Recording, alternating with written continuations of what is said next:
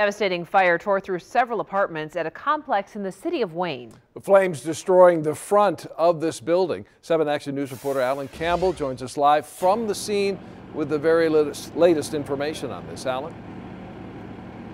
Well, Dave, Heather, just take a look behind me here. You can see the damage that was done from this fire that started just after 3 o'clock this afternoon. Right now, firefighters are going into each one of these 12 apartments and trying to salvage whatever they can, any type of belonging that belongs to these residents. But you can see from the damage on the outside here, the front 2 apartments severely damaged. Now, the Wayne fire chief told me just a little while ago he believes that the fire started on the 2nd floor and then quickly spread up to the 3rd floor.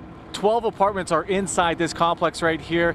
The fire chief tells me that all 12 of them have received some type of damage, whether that be smoke damage, water damage, or of course fire damage. We're told no one was injured during this fire. Several pets were rescued from inside the apartments. However, right now 2 cats are still missing. We also know that Belfour, they are out here right now assessing this damage. We're told Red Cross, they are out here as well. But a lot of the residents who live inside this building are right now just hoping that they can get anything, any of their belongings from inside the apartment salvaged. But just take a listen to what one of the witnesses say who arrived first here on scene.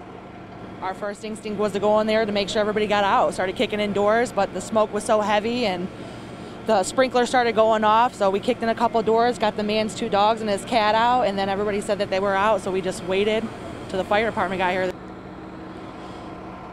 And again, you can see firefighters out here just talking with some witnesses, some residents out here just looking inside, seeing if anything can be salvaged from this fire. Again, it started just after 3 o'clock here at the Little Creek Apartments in Wayne. But again, right now, firefighters coming out, as you can see, with some jackets and a box of items from one of the apartments inside. But again, the good news here, no injuries have been reported. For now, reporting live here in Wayne, I'm Alan Campbell, 7 Action News. Devastating those for all those residents, Alan. Thank you.